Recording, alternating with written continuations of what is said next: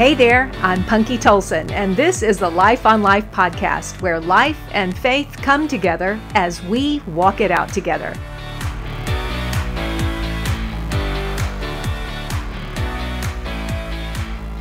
Hi guys, come on in. Hey, it's a cold and windy day in Big D, Dallas, Texas, and there's a lot of clanking going on outside, and since we don't have the most professional recording studio, Michelle and I just want to warn you ahead of time that there might be some banging and clanging going on behind us because of the wind. But nevertheless, here we are with our cups of tea on this cold day, and we are ready to dive into this episode on competition. You know, we've been talking about how much more effective and more powerful and just better we women are together, and that as we intentionally strive to do womanhood well for the glory of God, we will have to constantly remind ourselves that the enemy is out to get us stirred up against one another. Of course he is. And what better way to get to us than to have us compete against one another instead of compete with one another, and then render us completely ineffective for the kingdom purposes of God. So if we are going to do womanhood well to the glory of God, we're going to have to make some exchanges. And last week, we exchanged comparison for contentment. This week, we're going to exchange competition, the really negative, wrong kind of competition, for celebration, because there is work to be done and a race to be run, and you and I are in it together to the finish. So Michelle is going to read our scripture focus for today. I'm going to read from Hebrews chapter 12, verse 1. Therefore, since we are surrounded by so great a cloud of witnesses, let us also lay aside every weight and sin which clings so closely, and let us run with endurance the race that is set before us, looking to Jesus, the founder and perfecter of our faith, who for the joy that was set before him endured the cross, despising the shame, and is seated at the right hand of the throne of God. Okay, Michelle, let's talk competition for a minute. You know, competition really isn't a bad thing. It really can be healthy and even motivating as we strive together toward a particular common good, especially within the body of Christ as we work together to build one kingdom, God's kingdom. But where competition goes awry is when the attitude of our heart becomes darkened with envy and jealousy, because we're looking at everything in our life as lacking or less than, and we fail to see the goodness and the generosity and the abundance of our God. And there's not one single benefit to envy or jealousy ever. In fact, they will make you sick, killing gratitude in your heart and feeding a scarcity mentality in your head, duping us into thinking that if we can only have what they have or do what they do, then we'll be happy. We'll feel fulfilled and successful and loved, etc. Moreover, it's not just a matter of wanting what someone else has. It's competing to get it because we don't want them to have what they have. So I don't have to tell you that when those two forces, envy and jealousy, are at play in our mind and heart, we're not living for the glory of God. We're living for our own glory. The problem is, when we fail to see and rely on and be thankful for the goodness and generosity of our God, we breed a scarcity mentality within us.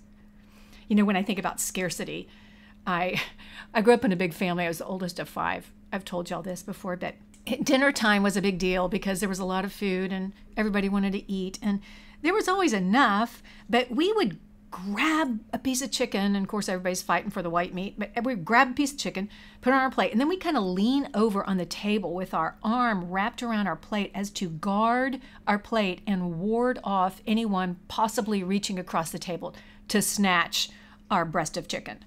And I mean, all my life I ate like that growing up, and there was always enough. My mom always had enough fried chicken. In fact, there was an abundance of fried chicken, but still, I just thought somebody's going to take my chicken and there's not going to be any left for me. So what is this scarcity mentality that keeps us stirred up and competing against one another instead of encouraging and competing with one another? And how do we know if we're inflicted with scarcity thinking? Well, it's usually difficult for you to be happy for those around you who are successful in what they're doing. You constantly compare yourself or your worth or value to others, feeling or thinking, I am less than. I have less than. Or you've bought into the lie that says there's not enough to go around. If she or he has that thing or is doing that thing, then I won't be able to do it or have it. Or you've doubted God's goodness and his sovereignty, agreeing with Satan that God is not fair because he hasn't given me what I want. And what I want is to have what she has or to do it better than she does. And one worse, I don't want her to have what she has. The opposite of scarcity is abundance. And our God is an abundant God. He made everything, and therefore he owns everything. And he made everything in abundance to be never ending. The fact is that God is limitless. Therefore, his provision is limitless. John 10:10 says that the thief comes only to kill, steal, and destroy.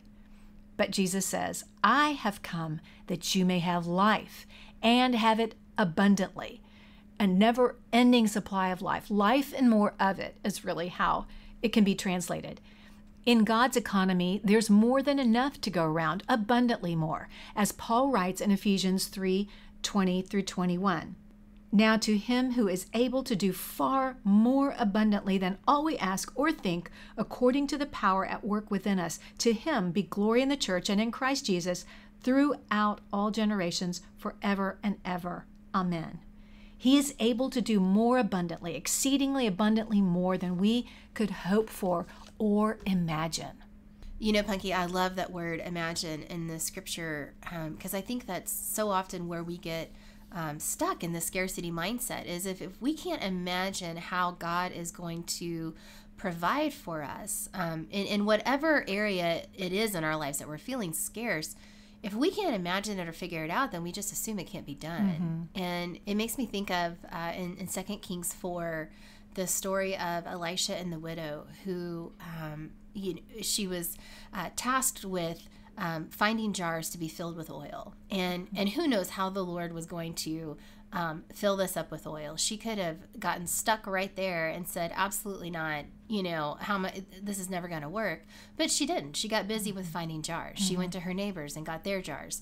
And God showed up in a way that that matched the measure of her faith. And mm-hmm. he did it in his abundance in a way that she could have never imagined. Right, exactly. And so often, his abundance is tied to what we see as a lack. In fact, I love that passage. It's one of my favorite passages in the Old Testament because this woman has a legitimate need and a concern. She has been widowed and she does not have enough money to pay her taxes, and the tax collectors are going to come take her 2 sons. So she makes her appeal to the man of God, Elisha, and she says, you got to help me. And he comes into her home and he says, okay, what have you got in your home here? And she says, nothing. She sees only her lack. She's got nothing.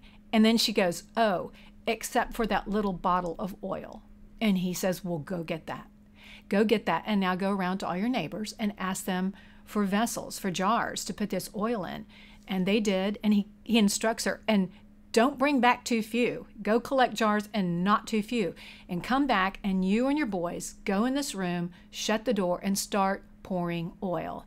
And they poured and they poured and they poured, and they filled up all of those vessels with oil, so much so that she not only paid her tax debt, she had enough to live on for the rest of her life.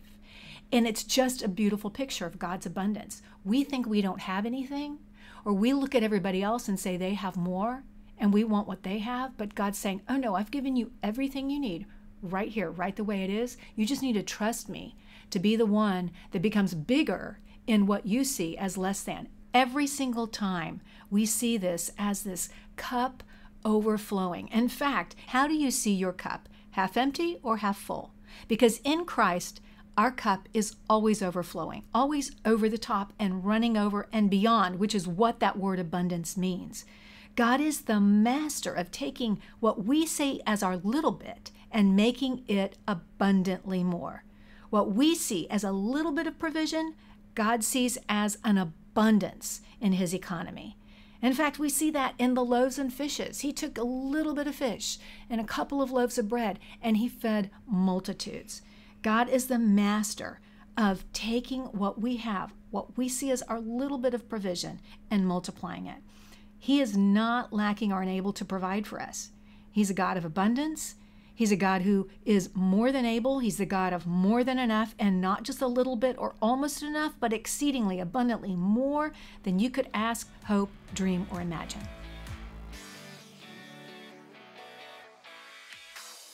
So, what's your place of scarcity? Where are you in that scarcity mindset? Name your place of scarcity. What is it? What are you envious of? Why do you feel this way? And is there a person or an entity associated with how you feel? Is there a person you're comparing yourself to? Do you see yourself as being lacking or less than because of what they are doing or what they have? What does God say on the subject of scarcity versus abundance in His Word? And what is He specifically saying to you? Because according to His Word, we see it all the way across the board. Gratitude. Gratitude is what busts the scarcity mentality in us. Okay, here's a spiritual life hack for you this week. Keep a gratitude journal and write down 5 things you're grateful for each night before you go to bed. Just get a little book, sit it right there beside your bed, and each night before you turn the lights out, just write down 5 things that you're grateful to God for. And throughout the day, take a daily gratitude check. When you feel that competitive rubbernecking kind of thing creeping up on you, just stop and start reciting out loud the things you're grateful for.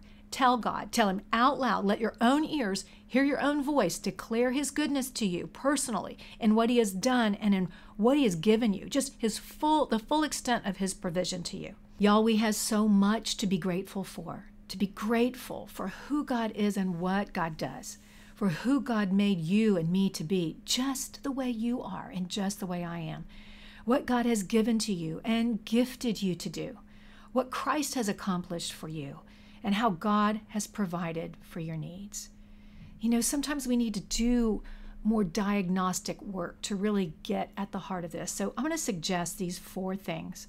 First of all, confess the things that come to your heart with regard to this scarcity mentality and this dark spirit of competition within you. Confess them to God. Write them out.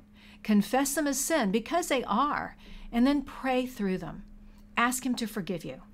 Number 2, break the mental stronghold by saying them aloud and assigning or answering them with God's abundant truth. So find something in His Word that speaks over this stronghold with His truth. Third, pray, pray, pray. Pray for any person associated with this particular area of scarcity in you. Pray blessing and encouragement and favor over them. If you see something they posted on social media, if you hear about something they did, or if you run into them and they are sharing some particular success and it starts to stir that thing up in you, do your gratitude check and then pray for them. Pray abundance over them. Okay, and then finally, number 4, that thing that's eating you, like we talked about last week, that thing that's eating you in regard to this spirit of competition, this competitiveness that makes you compete against someone else. When it's eating you, starve it by celebrating the person that's associated with it in some way. A note of congratulations to them or just a word of encouragement. Hey, throw them a party. Celebrate them with a party or post something about their success on social media. You see, this is a heart matter because the heart of the matter is always a matter of the heart. And our basic emotional needs that go met or unmet. Our need to feel loved, to be known, to have identity, to have worth, to feel safe and secure, valued, purposeful, fruitful, and forgiven. When our hearts are unfulfilled in Christ's love and goodness, we begin to cultivate ingratitude for what we see as a lack of provision on God's part. And the scarcity mentality stirs up envy. And we shift from looking to Jesus to looking at what everybody else is doing. And then we begin to drift out of our lane and into somebody else's lane. And guess what? Our race doesn't get run unless we run it in our lane.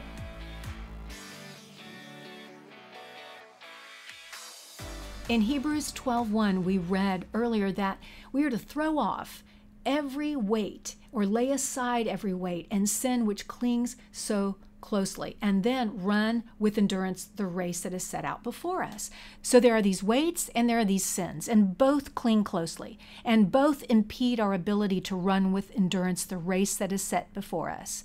And they keep us distracted from looking toward the prize at the end of the race, which is Jesus himself. Okay, let's get back to the races.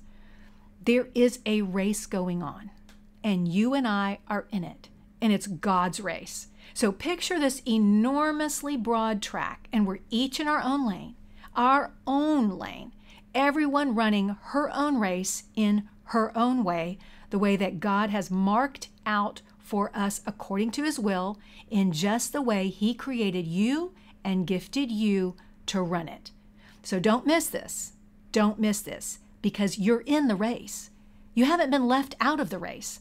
But the race is really more of a chase or a pursuit, because in Christ we are all running the same race, and we will all win. We will all reach the goal of the upward call of Christ, according to Philippians 3. And in Christ, we are all gifted to run the particular race that God has marked out for us to run uniquely. But we may each run our race at a very different pace. Nevertheless, the race is on. We are competing in the pursuit of Christ, who is more than enough for every runner in the race. This makes me think about several years ago, I was trying to be a runner, and it was emphasis on the trying.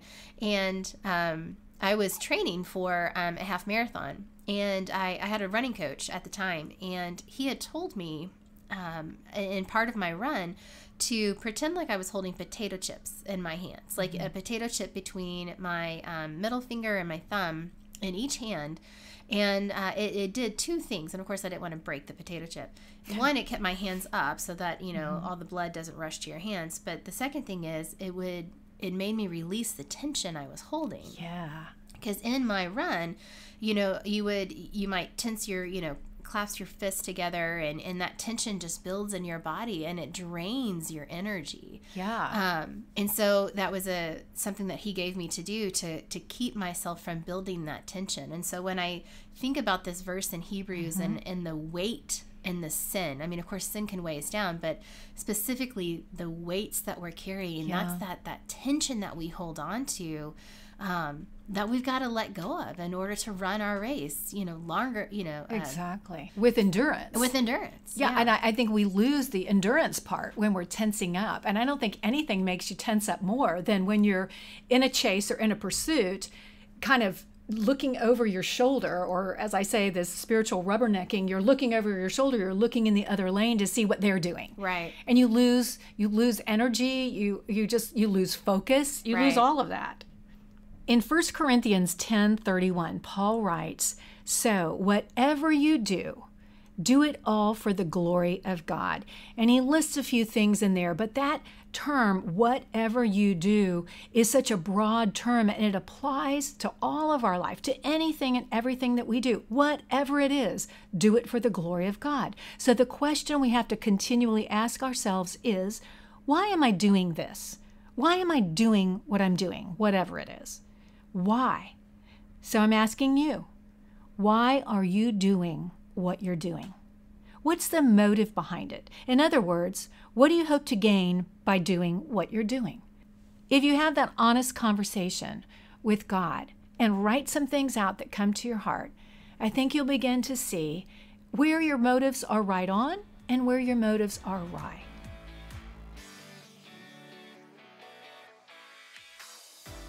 Eric Liddell was a man who loved God, and he loved to run. He was a Scotsman, a missionary with a passion and a calling to serve God in China.